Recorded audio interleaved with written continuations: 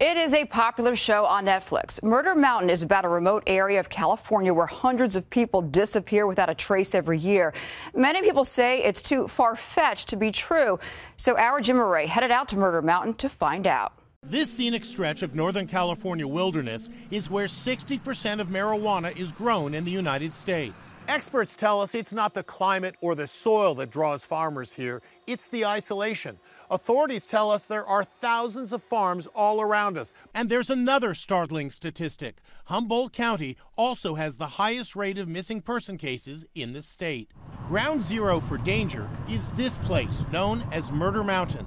That's where I'm headed. Cell service is out, so I have no cell service. If anything were to happen to us right now, we're out of luck. Let's gear up here, then we'll get in our caravan formation. Cops say Murder Mountain is filled with illegal pot growers living off the grid.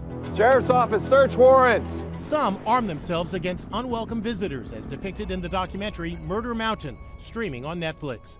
This grower says it's like the Wild West. I've been kidnapped, kicked down a flight of stairs, hunted ruthlessly through town. Soon I come across pot growers willing to talk as long as we don't name them. Is it dangerous? Yes, if you're not local. And do you know people who've gone missing or have been murdered in this area?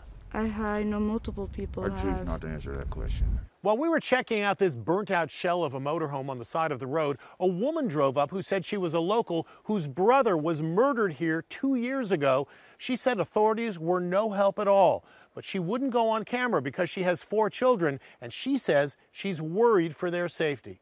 On this bridge, there are other reminders of people who have died on Murder Mountain. Garrett Rodriguez, a surfer from San Diego, was working on a pot farm on Murder Mountain. He went missing. His body was later found in a shallow grave. His dad, Buzz. I told him stay as far away from that as you possibly can. Retired Sheriff Mike Downey. We commonly get calls, dozens of calls from people all over the country wondering where their son or daughter or loved one is.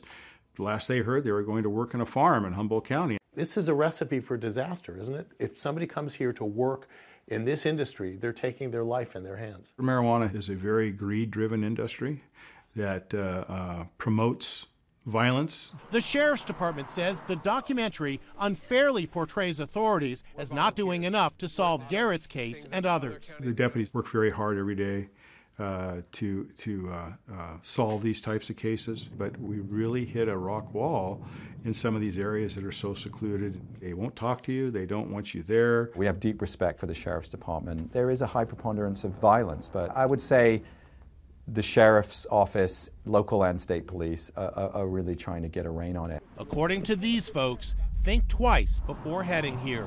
How would you describe Murder Mountain to the rest of the world? It ain't no joke, it ain't a playground.